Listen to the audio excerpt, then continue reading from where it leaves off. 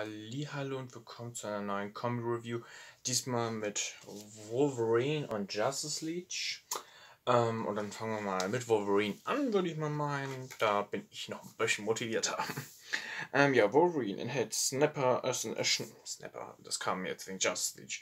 Schnappmystik von Jason Aaron und Ron Gurney. Jetzt kommt Wolverine.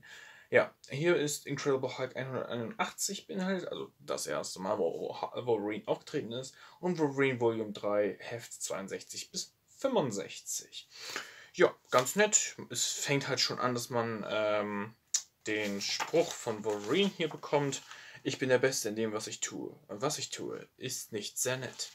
Kriegen wir eine kleine Einleitung hier und dann halt, schon gesagt, Incredible Hulk, wo er dann das erste Mal in der Comicwelt aufgetaucht ist.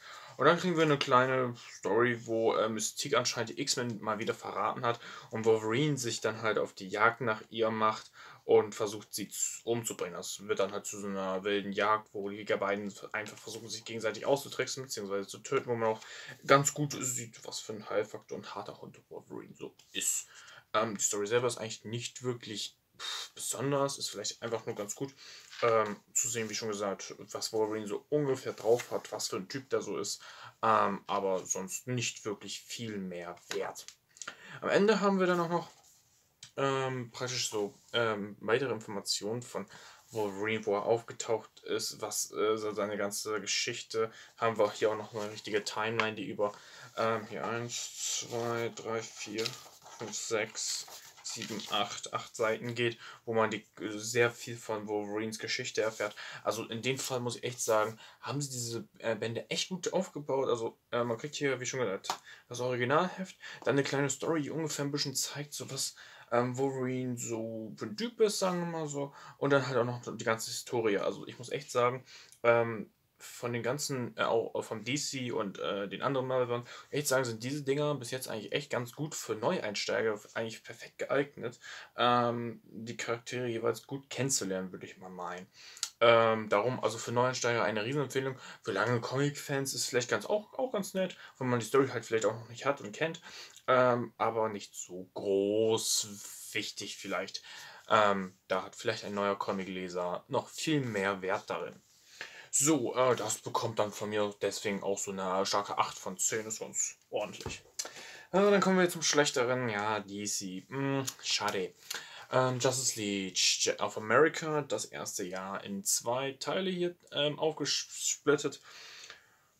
Ja, hier beinhaltet ist Justice League das erste Jahr, Year 1, 1 bis 6 aus dem Jahre 1998. Und hier ist noch Justice League of America 9 aus dem Jahre 1962 beinhaltet. Und im zweiten Band ist Justice League das erste Jahr Nummer 2. Heft 7 bis 12 aus den 98 und Detective Comics 225 aus dem Jahre 1955. Ja, das hier, mal gucken, ist von Mark Waid und Brian Augustin. Ich fange mal mit den Zeichnungen an. Die Zeichnungen sind sehr schlecht gealtert, finde ich. Also sie sind sehr 90er bzw. Anfang 2000er Ding irgendwie, gefallen mir gar nicht, sind sehr blass oftmals und einfach langweilig, finde ich. Und gefallen mir so gar nicht. Dieses Comic hat mir wieder gezeigt, warum ich in den 90ern nicht Comic-Fan geworden wäre, wahrscheinlich. Wenn man zumindest die Random Comic anguckt, weil nur weil man Comics anfängt, heißt das nicht, dass man direkt an sowas wie Killing Joke oder Dark Knight Returns rankommt. Und die Story hier drin. Ja, wir haben hier halt, sagen wir mal, so einen neuen Anfang der Justice League, die halt, sieht man hier auf dem Cover ganz gut, aus den jeweiligen Charakteren besteht, abgesehen von Batman und Superman, die sogar die interessantesten sind eigentlich, Superman relativ, aber mit Batman eigentlich schon einen riesen Verlust hat eigentlich. Und dann einfach guckt, wie sie sich zusammenraufen. Halt alles so mehrwertige Außenseiter, am meisten Aquaman und Martian Manhunter natürlich, die sich dann irgendwie zusammenraufen, zusammenkämpfen und dann interessant manchmal praktisch Teamkrisen bewältigen müssen und im zweiten Band sogar was ähnliches wie in Turm zu Babel erleben. Aber im Großen und Ganzen muss ich echt sagen, ich fand irgendwie so die Teamdynamik nicht wirklich interessant. Ich fand Black Canary manchmal echt nervig.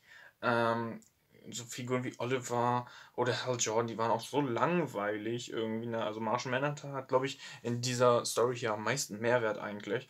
Aber sonst bleiben die meisten Figuren wirklich auf der Strecke. Flash hat im zweiten Band ein paar kleine nette Sachen wegen Iris, aber sonst fand ich total langweilig und belanglos und hat mich wie so im Großen und Ganzen gar nicht interessiert. Und das ist wieder so eine Comic-Story gewesen, die werde ich in ein paar Jahren nochmal lesen, weil ich vergessen habe, was da drin passiert ist und mich frage, ob das wirklich immer noch so schlecht ist, wie ich damals gedacht habe.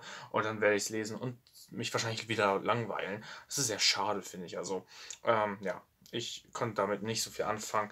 Und dann im Endeffekt haben wir auch noch so eine kleine alte Justice Story, die dann auch recht plump ist. Aber na gut, das liegt jetzt nicht unbedingt an der Story selber, das liegt einfach an der Zeit, dass es halt so ist. Da haben die ganzen Teamkameraden halt mit elementaren Wesen zu tun und werden mehr oder weniger auch in so Baumwesen verwandelt und lösen sich da auch ganz easy drin. Und hier gibt es dann halt noch so eine alte Story drin mit Martian Manhunter, wo er das erste Mal auf die Erde gekommen ist, wo man auch bemerkt, dass es damals ganz anders war mit seiner Herkunftsgeschichte, als die man heute kennt. Aber ja, so ist das soweit dazu. Also das hier bekommt von mir so eine 4 von 10. Oh, oder auch eigentlich einfach nur so, weil es halt vorhanden ist und weil man bestimmt irgendjemand da noch groß viel Spaß dran haben kann.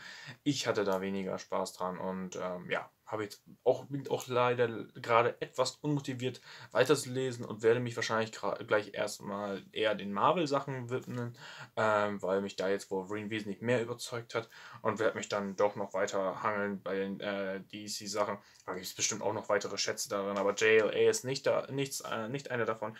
Und dazu gibt es dann auch so, ich habe es wohl gehört, dass viele Schreibfehler und so weiter drin sind. Bis jetzt war das noch nicht so vorhanden, aber hier drin ist das echt stark auch gewesen. Ähm, Sätze, die zusammengequetscht sind und du dann irgendwie so einzeln irgendwie entziffern musst, welche Wörter da jetzt genau auseinandergehören, weil ja alle zusammengeschrieben wurden. Dann auch falsche Buchstaben. Zum Beispiel, da steht dann und da steht aber IND dann. Sowas halt alles. Und das ist echt, weiß nicht, echt blöd geworden. Hoffentlich, ja, ich schätze mal, es wird sich noch irgendwie in der Reihe ab und an doch noch auftun, aber hoffentlich nicht so häufig. Aber mal gucken. Ich bin ja hier auch erst bei den ersten Bänden. Das ist ja hier Band 10 und 11 erst. Da habe ich noch einige vor mir und das soll es dann auch gewesen sein. Wenn ihr einen von den beiden Stories gelesen habt, schreibt einen Kommentar, was ihr denn davon haltet. Vielleicht gibt es ja welche, die Justice League total geil fanden und das gar nicht verstehen können, was ich hier gerade erzähle. Und ja, das soll es dann auch gewesen sein. Bis zum nächsten Mal. Ciao.